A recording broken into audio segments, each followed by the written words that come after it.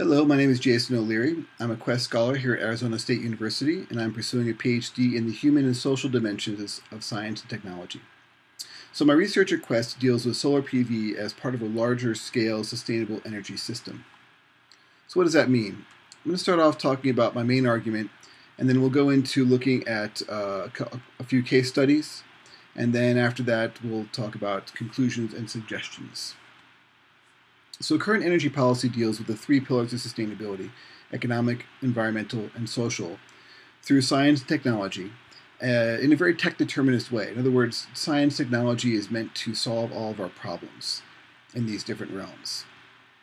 So looking at a strong sustainability model, we actually have all these things existing in a nested format. So societies only exist within the environment, whether they be large or small, and economies only exist within societies. My research deals mostly with the red social circle here, that sphere. Now, science technology, we see, affects not only the environmental, social, and economic, but is also affected by the environment, social, and economic concerns. So my main argument is that solar energy policy is not simply about technology, innovation, distribution, and adoption of technology, but it's also about the distribution of wealth and power. So new socioeconomic arrangements are formed through policy within these large-scale socio-technological systems. And that's not always well represented in policy. So let's look at the policies that do exist and some of the data. Case number one, solar equity in Metro Phoenix. I took some empirical data looking at where the solar is and where it's not. In the wealthier neighborhoods, Paradise Valley and Scottsdale, lots of solar. In the low-income neighborhoods of Southwest Phoenix, there's very little to nil of solar. And here's a scatter graph that shows a correlation between the amount of solar in a given neighborhood, and we're using housing as a proxy for wealth, so there is a correlation there. So solar leasing is another option for people who can't afford the full cost of a solar system, even with the incentives. So to get a zero-down solar system on your roof, you still need a 700 credit rating for most solar installation companies. And that's kind of a high bar for a lot of people to meet.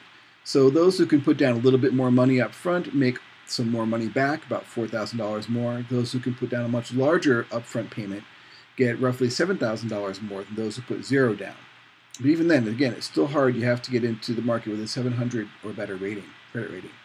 So California created some policies through their California Solar Initiative, CSI, and I focused on their multifamily affordable solar housing initiative, which was split up into Track 1 and Track 2.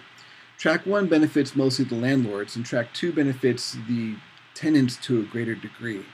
Now, this is only basically to get the solar on the roofs of lower income housing. That's what this particular part of this policy is for.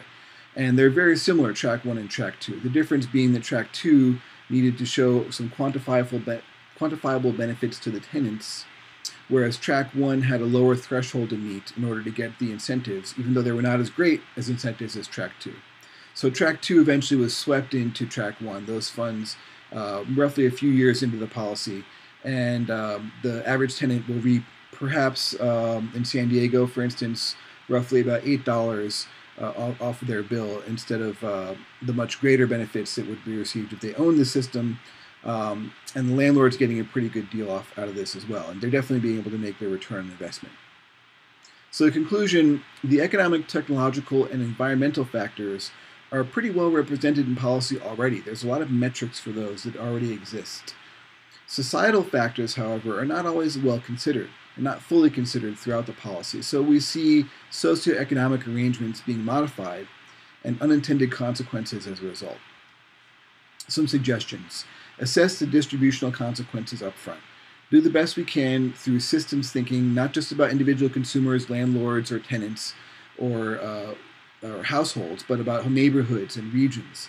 And use futures thinkings and strategies to do this, looking in multi-decadal length of time, because that's what energy really needs. So we can use scenario planning and other strategies to do this. That's my research, so thank you very much.